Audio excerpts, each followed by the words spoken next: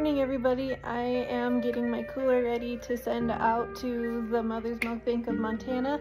I am going to be donating quite a bit of my breast milk to have a lot of it in bags already ready to go. I'm just now separating it and getting it in the main bag to put in the cooler. They will be here between noon and 2 to pick up my milk and take it to Missoula. Super excited. I can't wait to add all this up and find out the exact amount that I'm donating.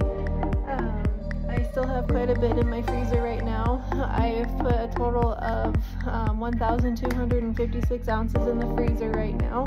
And I still have more that I need to add into that as well. But yeah, I'm super excited and we'll see how this goes. Here's